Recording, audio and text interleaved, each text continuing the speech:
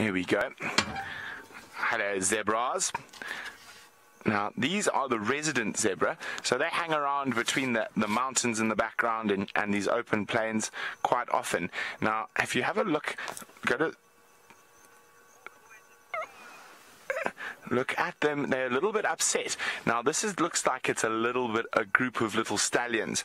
So, like boys, they like a bit of rough and tumble, and they were running away. I think they've been chased by a bigger, meaner boy to keep him away from all the girls.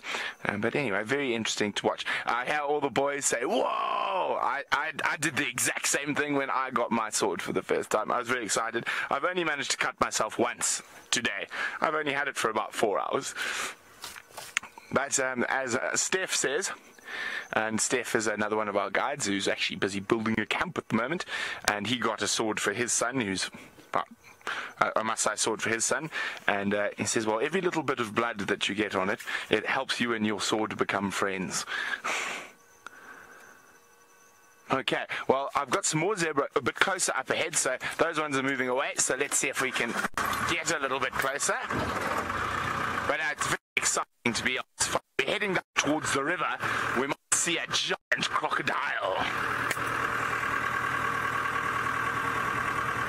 Brooke wants to know, why do I have a sword and what do I use it for? Brooke, it's because I'm a little boy at heart. Little boys love swords and knives and such things. And in this one in particular, if I get stuck in the mud, I use it to chop a tree so I can put the branches underneath the wheels so I can get stuck. I use it to cut some cheese if I'm hungry. But yes, it's just a really nice thing to have. So just because it's so well made and handmade and from Kenya, it's a very cool thing. Now, as I say, there could be some very big crocodiles down at the river. This is one of the spots where the zebra and the wildebeest swim across the river to try get between the different patches of grazing. So always a good place to come have a look. Oh, sorry, that's my radio making some noise. Oh, that's turning it up. Let's turn it down.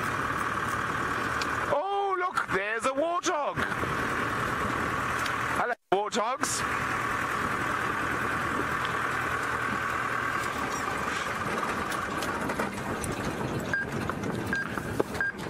There we go. So there we go. There's a couple of warthogs. Now, you can see they're a little bit nervous, so just keeping an eye on making sure we're not up to trouble. Now, the pride of lions that I'm looking for that lives in this area, their favorite food is warthog. So it pays to be very cautious if you're a warthog in this area. And, oh dear, where have my binoculars gone? I want to have a look at something far, far away.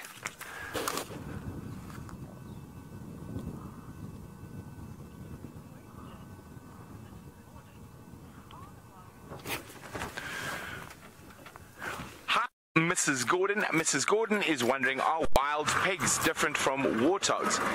Well, Jess, normally, it depends on your different. We've got quite a few different pig... Whoa, what are you doing, car? Quite a few different pig species here in Africa. This is the only pig that is evolved to handle the Savannah biome. So the only one that lives in the grasslands. The other pigs generally prefer thickets or much thicker areas. So you have bush pig. In Kenya, you've got a very cool one called a giant forest hog. And then you have red river hogs. And right in Morocco, you have a remnant population of Eurasian boar that live in the Atlas Mountains. But they are different from wild pigs. What a lot of people consider wild pigs are generally, especially in America, are feral pigs. So the same pigs that are farmed for bacon and pork chops and all those lovely things, but have escaped and gone wild. Whereas this is a completely separate species. Warthogs are their own family. Let's go have a look what's down next to the river.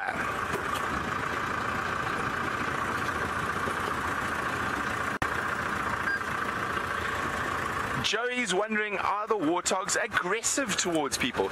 Well, Joey, no, they're not. So, like any animal, they will become become aggressive if they are cornered, but if you're walking out in the bush, the warthogs will run away from you. They can be very aggressive towards lions and cheetahs and leopards, and they've got very sharp teeth that help them defend themselves. So normally it's only lions and big male leopards that eat warthogs. And here we have some Thompson's gazelle.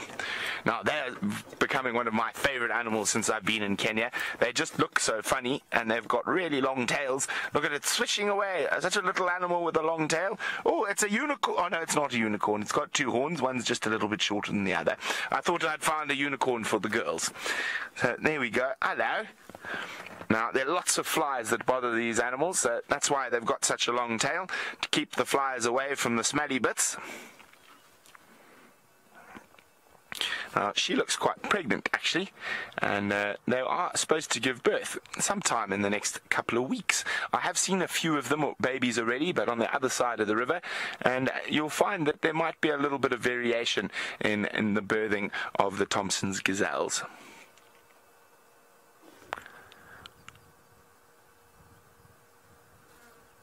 Now it's very still here on the open plain. I can hear a rufous-snaped lark in the distance, and I can hear the Mara River. Oh, let's get closer to the river. Maybe I can find you a great, big, hulking crocodile or a big, fat hippopotamus. And the wonderful thing about being on your very own live safari is that there could be a lion or a leopard or a cheetah or a hyena around the next corner, and hopefully we'll be able to find them.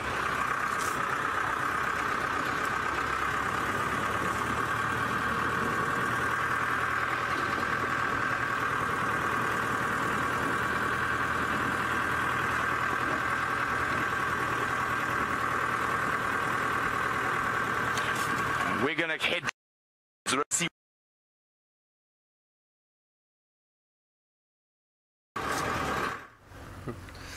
Welcome back, everyone. What a nice little insert from the market.